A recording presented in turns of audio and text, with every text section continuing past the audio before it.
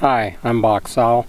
This is video 4 in a series of 6 designed to complement the NRSM 102 class for Montana range plants. The purpose of this video is to help all students with the grasses exam, which is probably one of the most difficult ones you're going to take.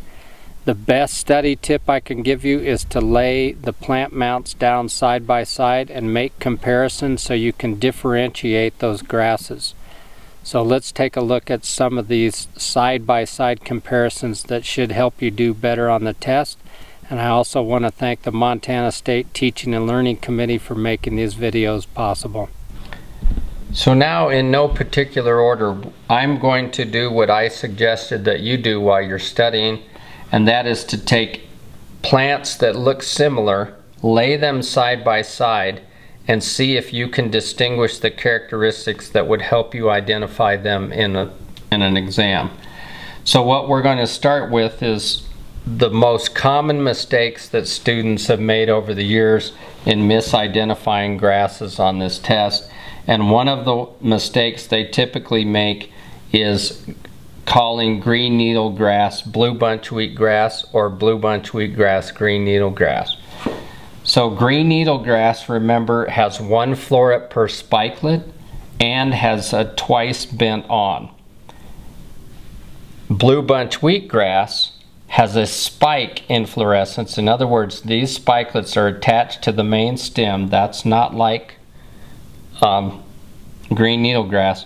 And the awns are bent over in an arc, and one awn goes in this direction and one awn goes in that direction. So it's not twice bent over. So it's got multiple spikelets per floret whose awns are bent in divergent angles, you know, one direction and the other. And this one has a single floret per spikelet. So this is green needlegrass and this is blue bunch wheatgrass. The bromes are another area that people get confused on and often miss on an exam. And the biggest mistake is calling mountain brome smooth brome or smooth brome mountain brome. So over here we have smooth brome, which has a whorled panicle. It has an M or W in the leaf. They both have this, but smooth brome has a rhizome. This is mountain brome. Mountain brome has much larger inflorescence, in other words, more spikelets per floret. Oftentimes they have very small awns in them, which smooth brome does not. It's often hairier in the inflorescence, and the number one feature for mountain brome is that it has a hairy base and it has no rhizomes. So that's how you distinguish mountain brome from smooth brome. Two plants that people get confused are buffalo grass and blue Gramme, and they often grow right together. They're hard to distinguish when they just have leaves on them. But when they have an inflorescence, they're fairly easy. If you look at blue Gramme, it has this eyelash. That's a one-sided raceme with multiple spikelets per floret. Big and long. And the leaves are basal, very similar to buffalo grass. Now let's look at buffalo grass. First of all, it's got, this is a male plant, of course, so it's dioecious, which means it has male and female parts. But the male part often looks like blue Gramme, except the inflorescence is much more, is much shorter, and it's usually in twins, or in other words, there's a pair of these little flags. And notice how this inflorescence is a lot shorter than blue Gramme. But the other most distinguishing feature is the presence of a stolon. It's the only grass we have on the exam that has a stolon. So if you're looking at the plant and you see an above ground stem called a stolon, it has to be buffalo grass. So this is Sandberg's bluegrass. and this is Kentucky bluegrass. Many students confuse these on an exam. Let's start with Sandberg's. Sandberg has more erect inflorescence, in other words, it doesn't look like a pyramid. It also has a ligule present, and it's also got a whorled panicle and a railroad tracks in the leaves, just like Kentucky.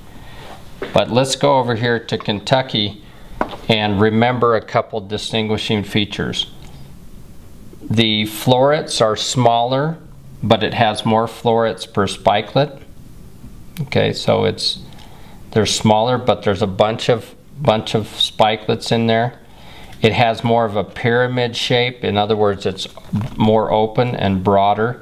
And the number one feature on this bluegrass, Kentucky bluegrass, is that it has rhizomes. And Poa secunda or Sandberg's bluegrass does not have rhizomes. So here we have three grasses that have spike inflorescence. Two of them are wheatgrasses and one of them is Canada wild rye. Let's start with crested wheatgrass.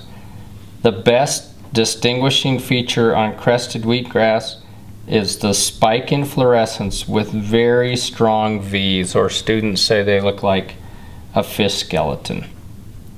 Then let's go over here to western wheatgrass, which also has a spike inflorescence, but it has a very strong rhizome.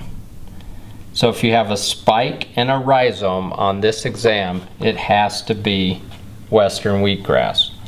And the third grass that often people confuse with the other two would be Canada wild rye. But if you look at the inflorescence, it's much larger, much thicker, and it doesn't just have a single floret in here. It's more of a, each one of the spikelets is thicker and it has awns in it, and the entire inflorescence is much thicker and much larger. The last two plants we have, and probably the hardest two to distinguish on the exam, is Idaho fescue, which is on this side, and rough fescue over here.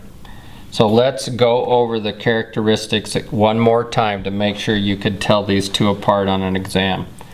If we start with the inflorescence, Idaho fescue has much narrower spikelets.